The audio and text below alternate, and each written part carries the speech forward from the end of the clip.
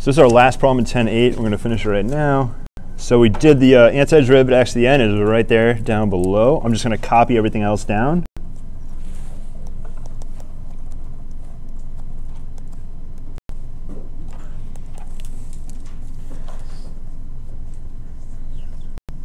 All right, and this is ln of 1 minus x.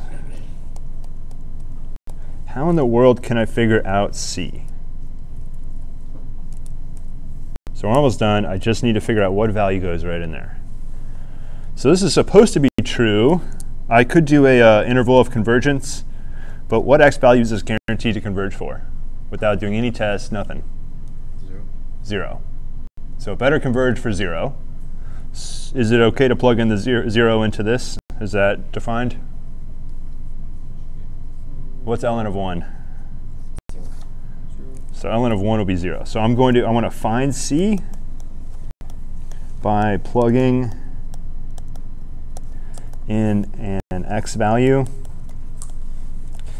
in the interval of convergence.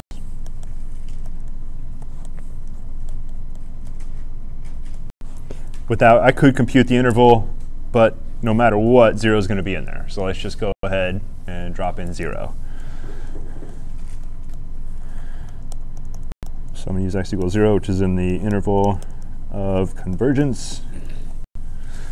All right, ln of 1 minus 0.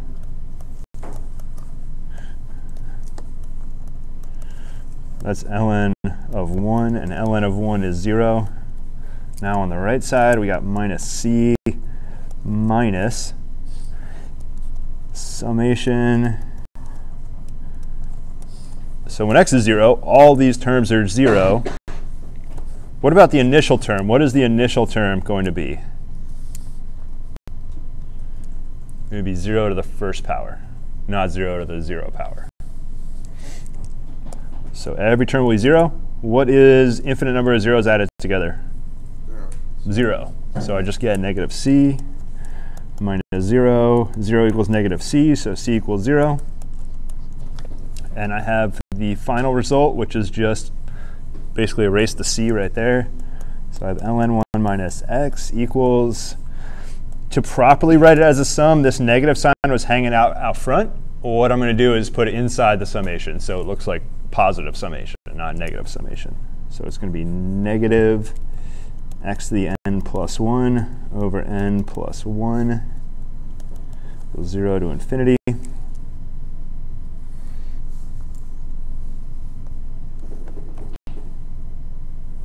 So there we go, power series for this natural log.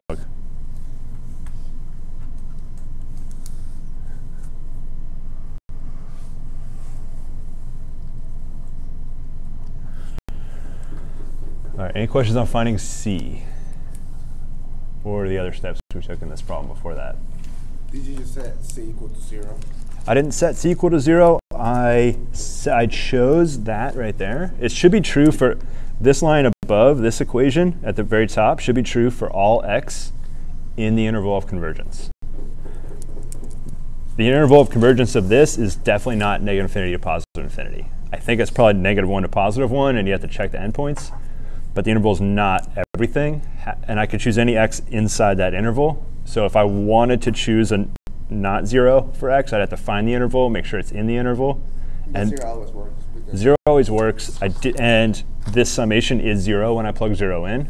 So why make things difficult? Like let's say a half is in there. Well, first of all, that's going to be an ugly number if I plug a half in. It's ln of a half, some negative number. And then I have to figure out what in the world is this summation of a bunch of halves to powers, which I don't think we have a good formula for that. So I just chose the easy x value. So I actually thought of one more problem we'll do right here. Find power series for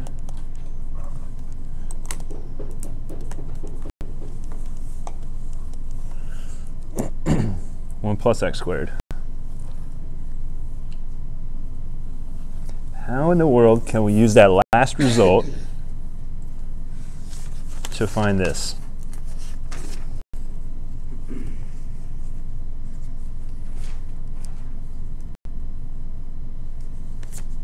What changed? So we went from minus x. I'll rewrite this. Gesundheit.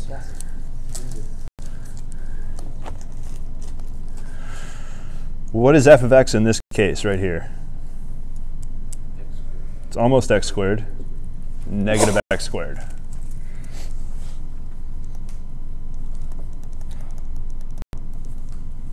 That is negative x squared. So all I have to do is look up in this formula up here. I'm going to replace x by this new f of x right here.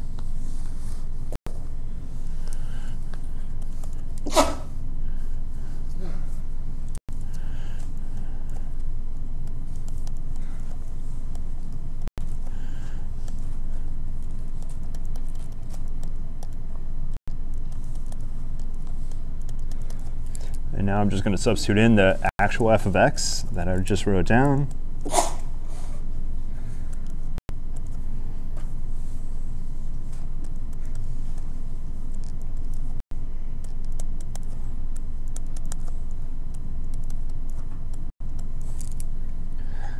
And last up, this is not quite in a normal power series form. What I'm going to do is write it as -1 times x squared to the n plus 1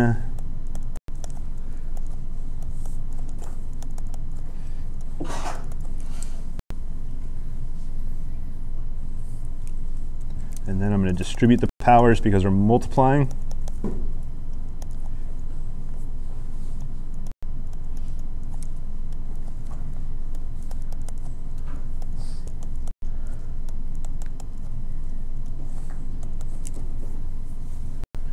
And that's x to the 2n plus 2 because it's 2 times n plus 1. So I just went ahead and distributed that power. Well, I'm going to write one more simplified step below.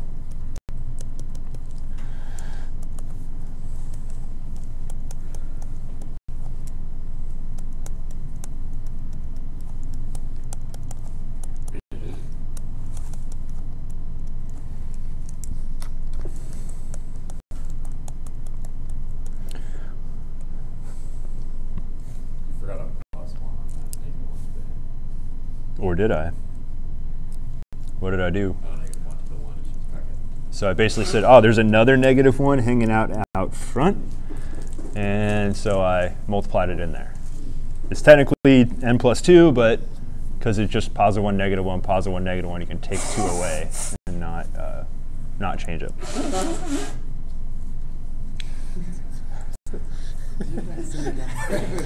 So I can catch up a little bit more. I was just asking Nathan a lot. I didn't notice.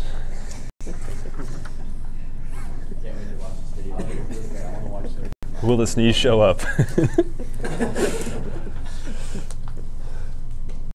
So that's our last problem in 10.7. We're going to jump into 10.8 now. So what we're going to do in 10.8 is construct a power series from the original function without knowing some very similar power series. So we did on these problems, we knew a very similar power series, and then we took a derivative or antiderivative and turned it into, very carefully, our function. So we're going to do in the next section is what's called a Taylor series, where we skip this intermediate step. We go right from the function to the power series. Of course, there is quite a bit of work you have to do to go from one to the other.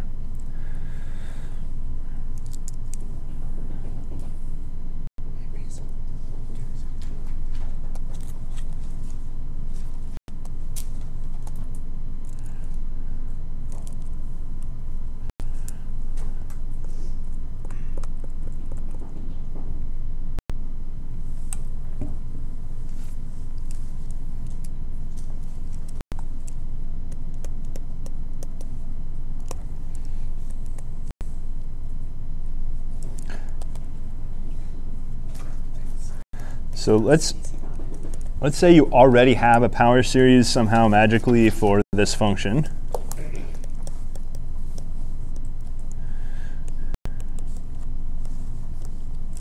So let's say you already know a function has a power series representation.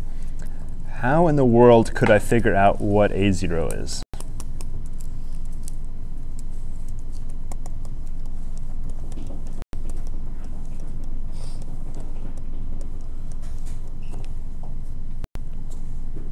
So let's think about what this looks like. It's going to be A0 times x minus a to the 0 plus A1 times x minus a to the first plus A2 x minus a squared plus etc., etc., etc. How can I figure out A0?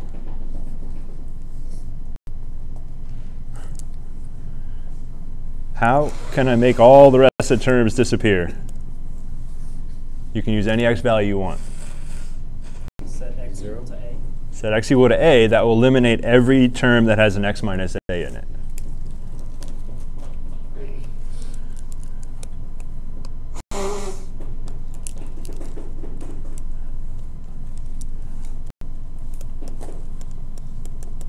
All right, so we set x equal to a. On the left side, we have f of a equals, I'm going to skip that summation form and just go to the right side, equals a0 plus 0 plus 0 plus 0.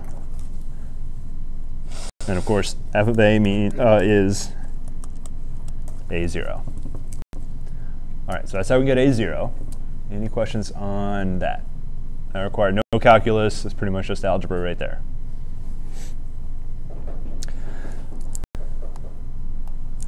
How in the world can I figure out A1? This is quite a bit harder.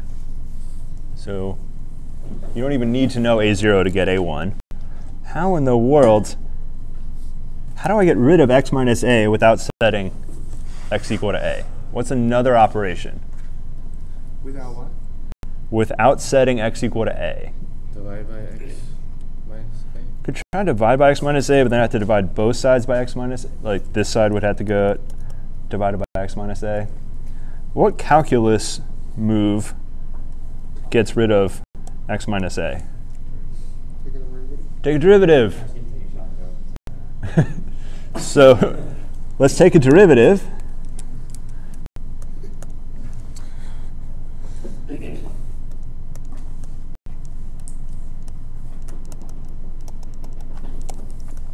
All right, f prime of x equals, I'm going to jump to the right side. What's the derivative of a0? 0. What's the derivative of the second term? A1. A1. What's the derivative of the third term? 2a2.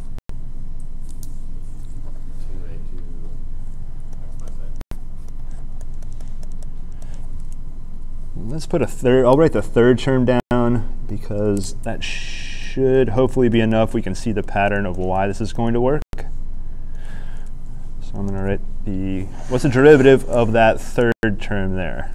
3a subscript 2 parenthesis x minus a parenthesis superscript whatever script 2 Squared. squared. Too much entering into web work.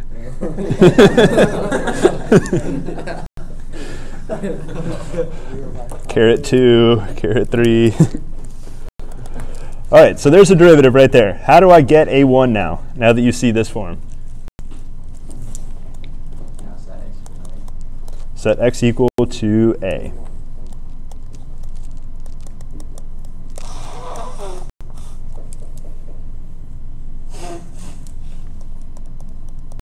So we get f prime of a equals 0 plus a1. What are all the rest of the terms? 0. Plus 0 plus 0 plus 0. So let's just shortcut it, just stop right here. All right, f prime of a equals a1. All right, next up, let's find a2. So we need to take a second derivative. Yeah, if things work, let's take another derivative. F double prime of a. Well, remember, we don't want to plug in a until after we take our derivative, or else we're going to have some problems. So it would be dangerous to just jump right to f double prime of a, trying to take a derivative and plug in the value at the same time. That's too much. The order is important. So we got 0. a1 turns into 0. we got 2a2 plus, 2a2. What's the next term? What's the a3 term? 6a2 parentheses x minus a parentheses. So we got 6a3 x minus a to the first power. I'm going to rewrite 6 as a factorial. What factorial is 6? 3 factorial. What factorial is 2? 2 factorial. 2 factorial. There is a reason I'm doing this. Think about taking higher order derivatives. So if there was an n power, I'd take n derivatives, and I would get n times n minus 1 times n minus 2 times n minus 3. So this factorial pattern shows up here. This is probably the least number of terms to see it pretty clearly happening. The next one would have been, let's see, well, almost 4 factorial. All right, how do I get a2 now? You said x equals a. Yep, so same thing. So you go to a.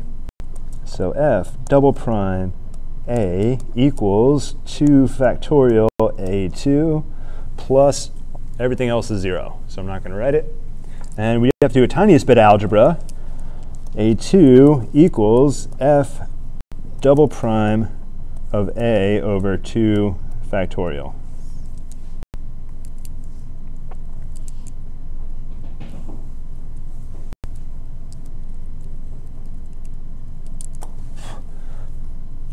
All right, so questions on this right here. Can we create a new series? Yes, so we are going to create a new series. We started off pretending that, or I should say supposing, that's the grown-up language we use for pretending, that we had a power series. We said, if it existed, what would it look like? Okay, which is a very powerful tool to use. If something existed, what would the implications be? So we assumed it existed, and then what could we derive from that form? All right, let's rewrite. I want everything to appear in this prime divided by factorial. So I'm going to write the parenthesized derivative notation where I'm about to go to derivative 3, derivative 4. So I don't want to go prime, prime, prime, prime, prime, prime, prime. So I'm just going to write 2 for derivative.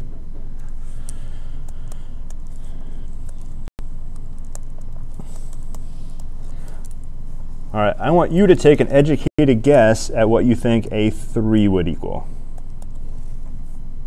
The third derivative, the third a, So third derivative at a divided by what? 3 factorial. 3 factorial. When you put in a parenthesis like that, means that you're taking third derivative Yeah. instead of 2. Yep, so notation f with a parenthesized number, whether it's x or a here, doesn't matter. This is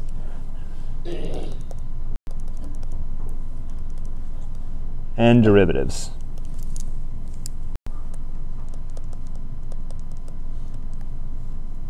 Of x. So that's why we don't use the prime, prime, prime notation. At some point, it's silly. You can't just break into Roman numerals. No. I'm sure they were useful for a while, but they're not terribly useful now. All right, so let's go back. Let's see if this pattern holds. So I'm just going to write the pattern out. A0 equals f. Now the 0 derivative means take 0 derivatives, or don't take a derivative. So when you say 0 derivative, that means the function itself.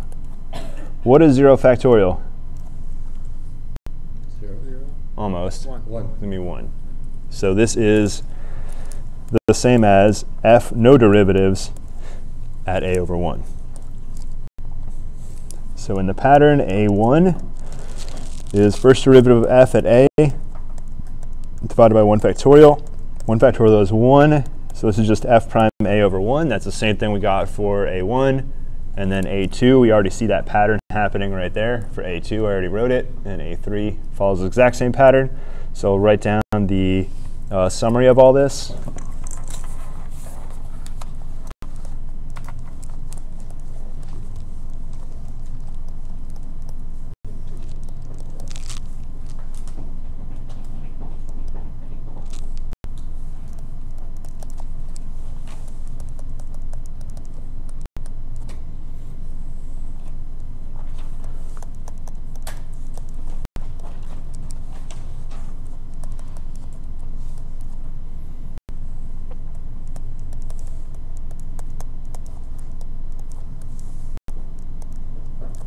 So there's our power series, and the an term is just the nth derivative of f, plug in a, divided by n factorial.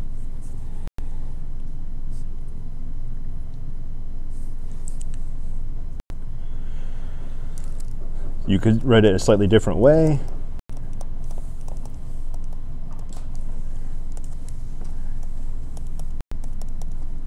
So I can write that derivative right into the power series.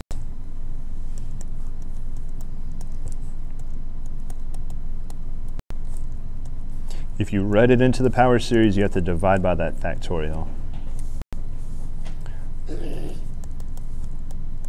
All that really happened here, what I just put that blue box around, equals an right there. So I just rewrote it with that derivative right inside the power series already. So this term right here is the an term. Is that a D alternatively? It's whatever letters make alternatively. I don't think there's a D in the word. It's a T.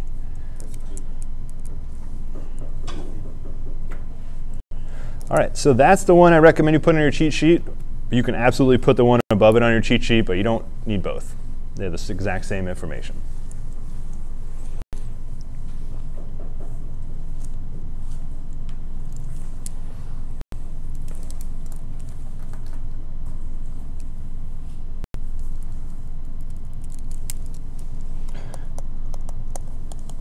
So this is called the Taylor series.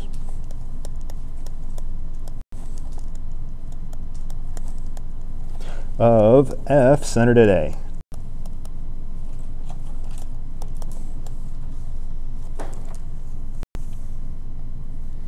So when would we have problems? Now that you know what the Taylor series looks like, when would we have problems with this not working out? What type of functions would not have a Taylor series? Can you take a derivative of every function? So any functions you can't take a derivative of won't have a Taylor series. So the function has to be differentiable, not just once or twice, but infinitely differentiable. You have to be able to take an arbitrary number of derivatives, not just 5 or 10, but an infinite number. So f has a Taylor series exactly when there has to not just be n derivatives, but at A, each derivative has to exist and be defined. So the nth derivative exists and is defined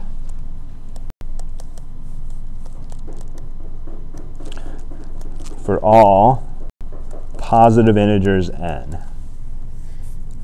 So it's got to be exists for 0. It almost, unless your function is not defined, you'll always get the 0 derivative.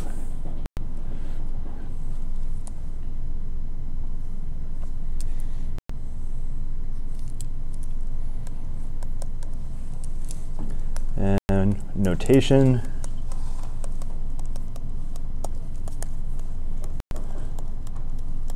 So let T of f, Ta of f, be the Taylor series of f centered at A.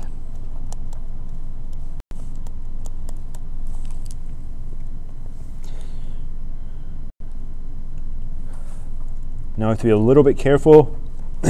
This is only going to be equal. This Taylor series is going to be equal to the original function when x is in the interval of convergence. What is that little sign thing after the like f has a Taylor series exactly when for all n? Oh, this is the positive integers. It'd be 0, 1, 2, etc. to infinity.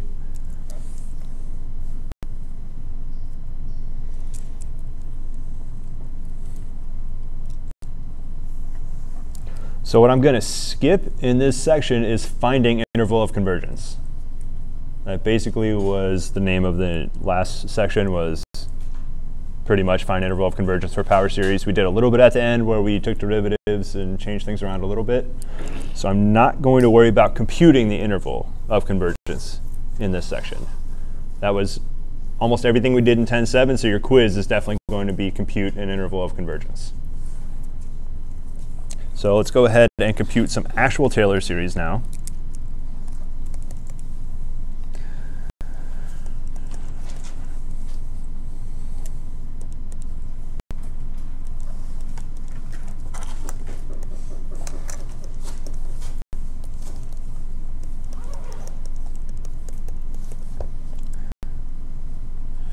What would be a bad a value to center at for this function?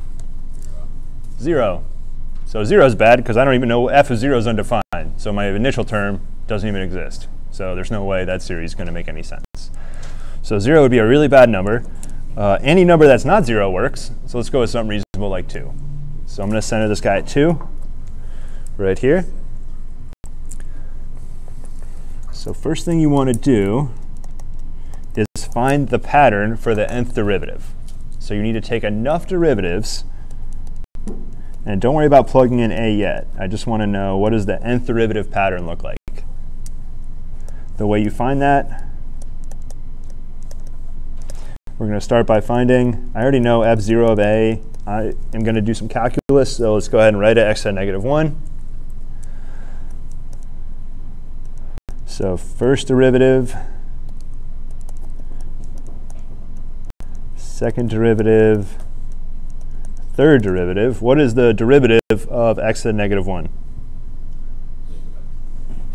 So it'll be negative x to the what power? -2. So write down the second derivative and the third derivative. I recommend you leave your products written out. Don't multiply things together. So don't simplify when you do these. So your next one will be -1 times -2, x to the -3. So don't just write that -1 times -2 is regular 2. Leave it as a product.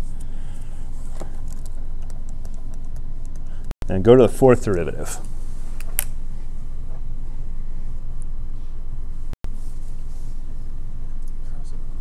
Don't forget we have the quizzes on Friday. Oh, yeah.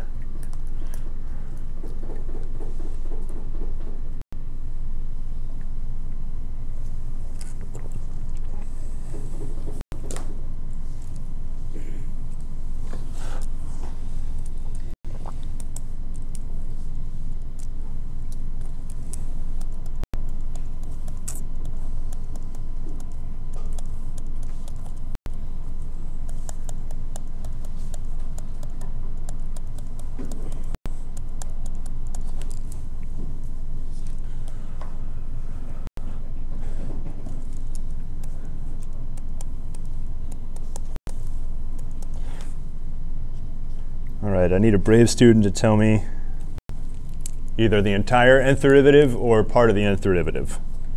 The negative, what is it called? It's the other F word. Factorial. It's almost factor. So there's a factorial. Negative factorial. Well, you have to be careful. There really is no negative factorial. So there's a regular factorial. What's happening to the signs? They're alternating.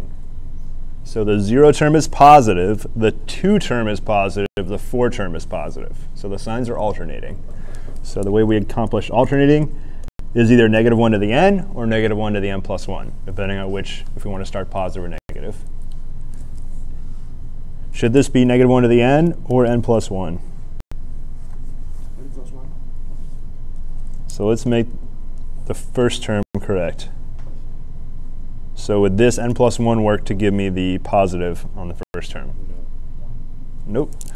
So I like guess and check is a pretty good way to go about things. So just guess, maybe it's n plus 1, check it. No, it's not. It's just regular n. What do you check? Like, how do you check it? What do you plug So this term is positive, negative, positive, negative, positive. It's alternating signs because I keep multiplying by another negative. So half the time it's positive, half the time it's negative. I just had to figure out, is the initial term positive or negative? And does that mean n or n plus 1, basically? So the plus 1 will make it positive? It would switch the sign, so the first term would be negative. It would go negative, negative, positive, negative, positive. I want to go positive, negative, not negative, positive. Okay, so by adding 1, you will make it negative. The first term. Yeah, exactly. My initial term would be negative. All right, let's take care of the x's. That's an easy pattern. X to what power? N minus 1. It'll be n minus, oh, we got to be careful. Should be negative n minus 1, which you could write as negative parentheses n plus 1 as well. You subtract the 1 from both terms then? Taking the derivative of that? Isn't that what you're doing? I'm trying to write what's called a closed form or a formula for the nth derivative. And I took enough derivatives that I can start to see the pattern, and I'm just trying to formalize the pattern now. So I got an alternating sign that I just took care of. Now I'm looking at powers of x.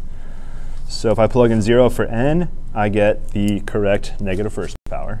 If I plug in 1 for n, I get minus 1, which is the minus 2 power, etc., etc. So I just took care of the x. All right, what else are we missing? N factorial. So we got an n factorial. Yes, we do. Times an n factorial.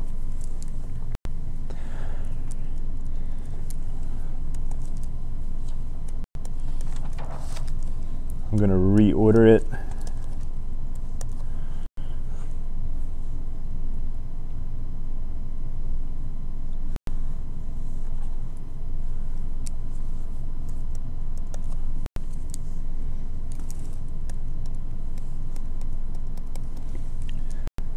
All right, so we know the nth derivative. That's part of this. Next, let's look back and see what else we need. So this is, we don't actually need fn of a. We need fn of a, not fn of x. So first thing I'm going to do is plug in an a. You want to make sure you know what your derivative looks like before you plug a in. What would I get if I plugged a in first and then start taking derivatives? What do you always get if you plug your value in and then take derivatives? You always get zeros. So it's important to figure out the full pattern before you plug in a. So you want to basically finish all your calculus before you plug in a. So I need to plug in a, which for our case is 2. And then basically, once I know fn of 2, I can write this formula out. So that's all I really need to do here.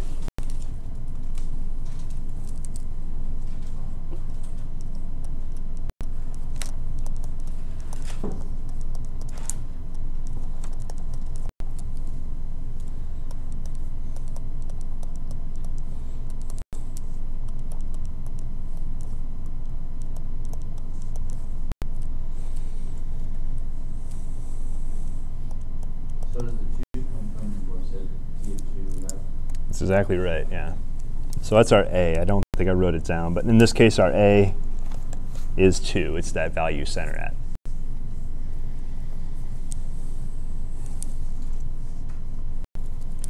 Let's write this as a fraction.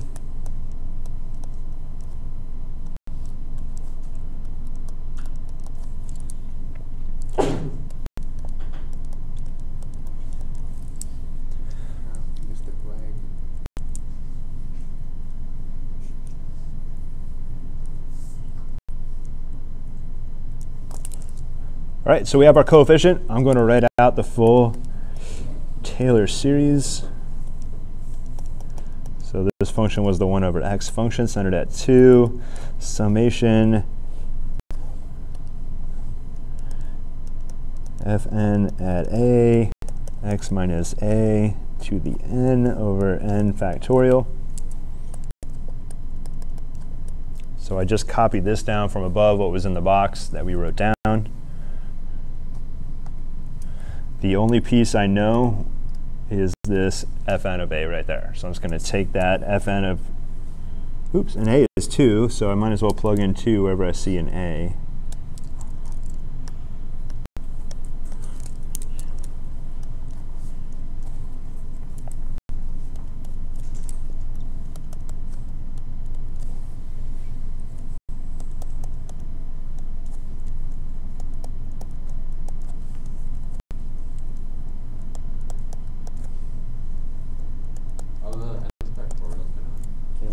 Yep, absolutely.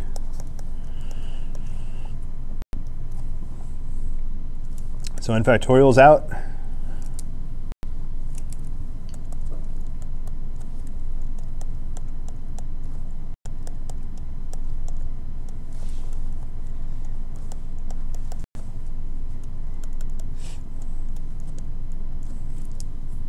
This should look like a lot of other power series you've seen in the last section. So you could compute the interval of convergence, check the two endpoints. But we did enough of those problems already. They take a really long time. So you can check the interval of convergence on your own. This is 1 over x when x is in the interval of convergence.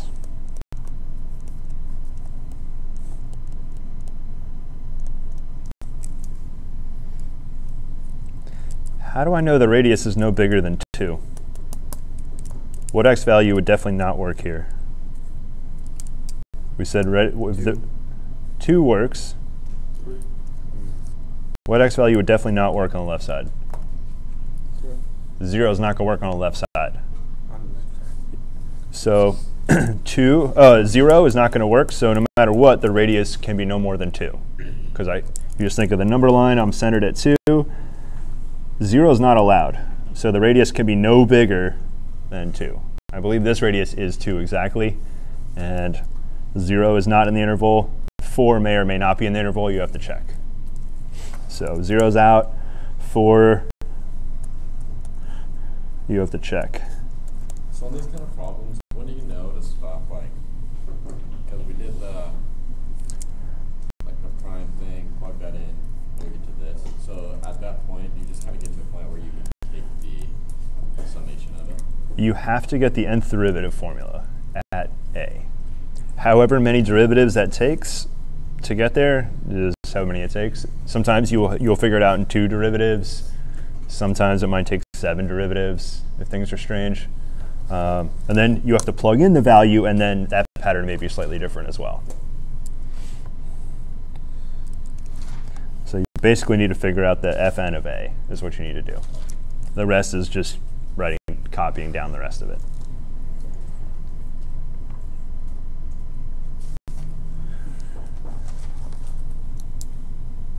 Is that it? That's it for that problem, yep. So that's our 1 over x equals this when you're in the interval of convergence. If you're outside the interval of convergence, they are not going to be equal.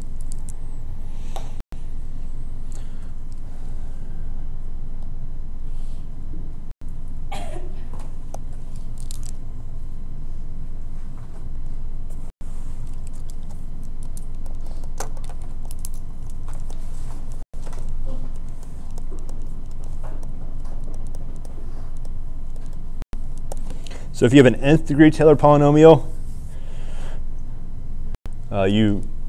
if you just say Taylor polynomial, that implies you're going to infinity. If you just say nth degree, that means 15th degree, then I'm just going to the 15th power term and throwing away the rest.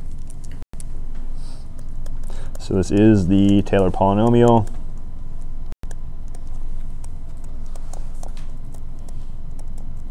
Truncated by throwing out terms of n plus 1 degree and higher.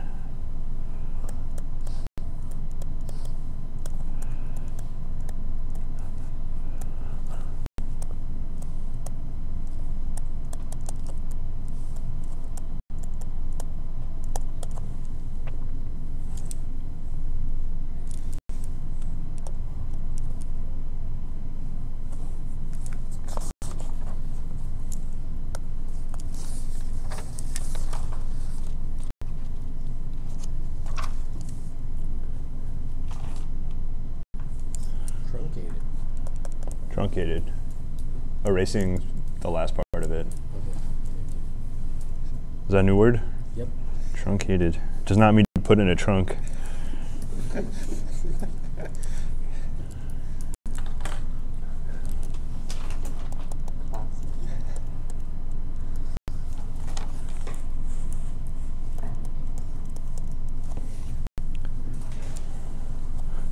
So I want you to find t0 of cosine of x. What does that mean about the a value we're centered at? It'll be centered at 0. So cosine, pretty easy function to take derivatives of. You should be able to see the pattern pretty quickly. Remember, you're centering it at 0. So do a bunch of work represented by these dots. And at some point, you need to tell me Fn at 0, that pattern. So it's going to take some work before you can tell me the nth degree derivative evaluated at 0.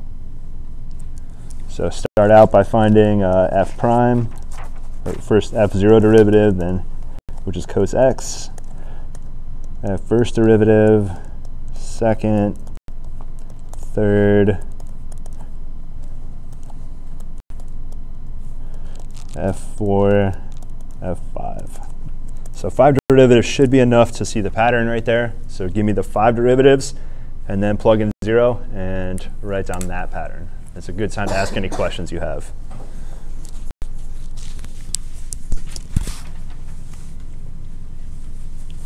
And the pattern for the sine, or for the cosine function should be cyclic. It should repeat.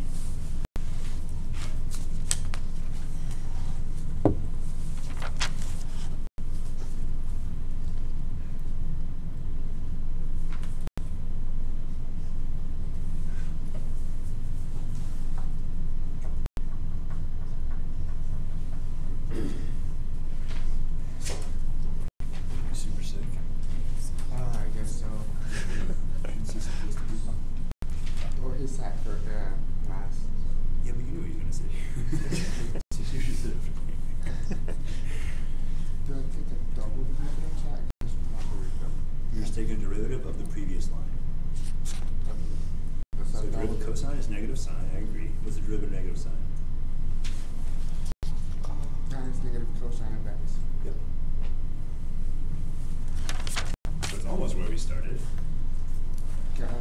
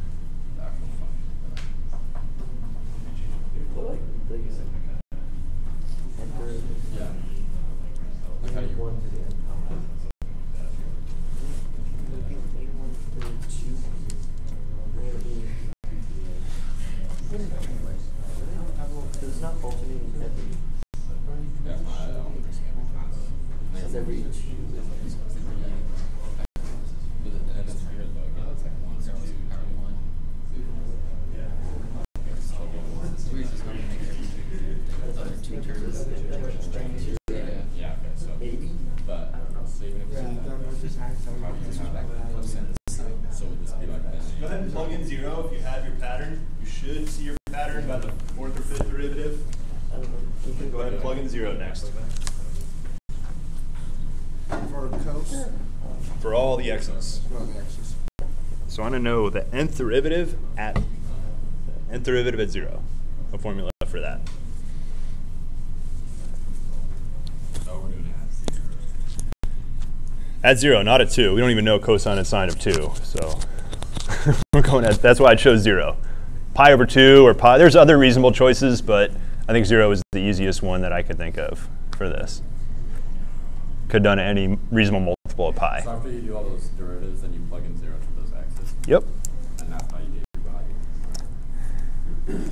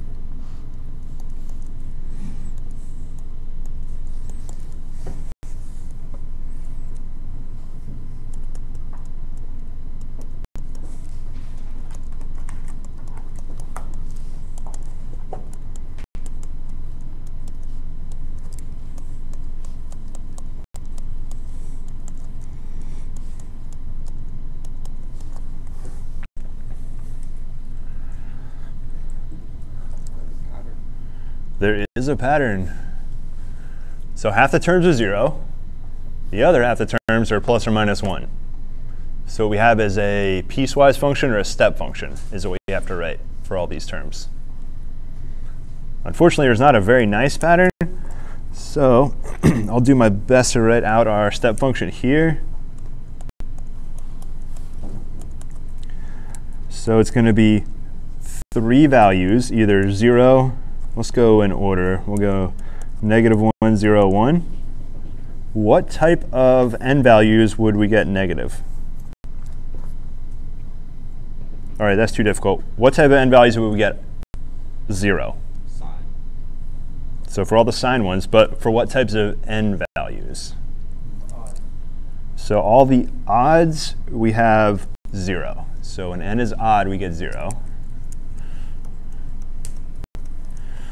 So n is odd. What about -1? You can't just say even, because even could be 1 or -1. Be 2n plus 2.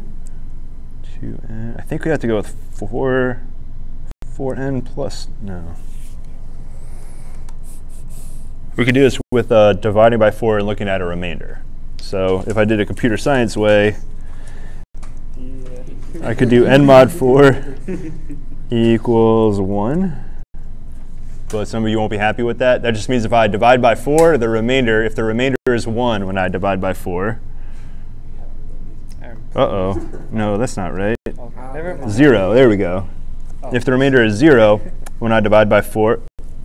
Oh, and that's not right either. 2. There we go. If we divide by 4 with the remainder 2, we have -1. And if we divide by 4 and our remainder is 0, we get +1.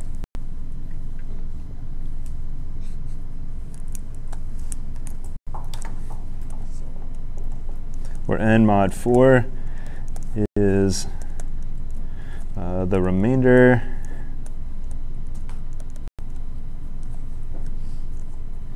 of n divided by 4.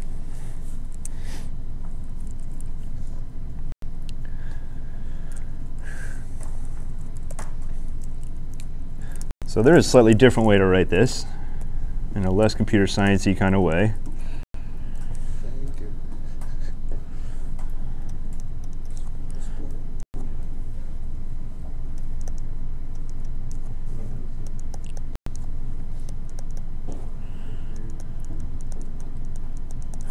Unfortunately, it's a lot longer. Usually writing things in math is a lot shorter, but this is one of the few exceptions.